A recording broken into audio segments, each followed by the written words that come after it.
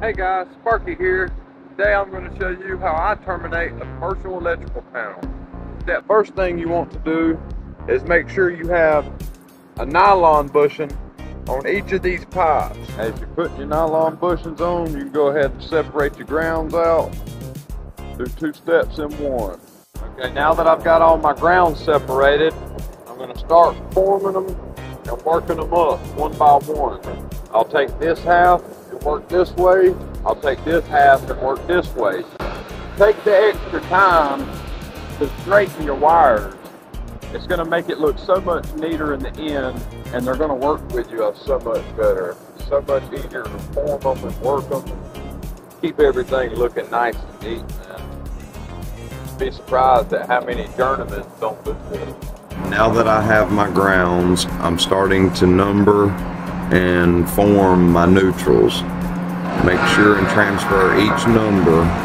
It makes your life easier. Make sure as you're forming each wire, you're taking your time and being proud of your work. There's nothing worse than opening a panel and seeing somebody that rushed through it or just wasn't prideful. Go the extra mile. People are watching. You're being noticed, I promise. Obviously I didn't do it here, but I know there's no power. Always check with a hot stick or multimeter. Ensure everything is off. Safety is key.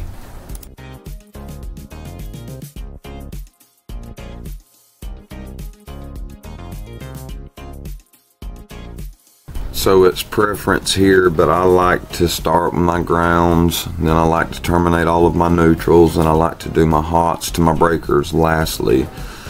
I found this makes it easier for me. You may find it easier another way, but this is my final product pretty much. I've got a few more to terminate, but this is my end result.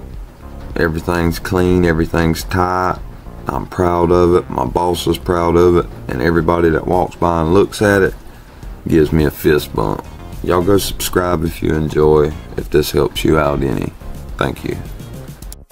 If you found any value, go smash that subscribe button and check out some of my other content. Thank you.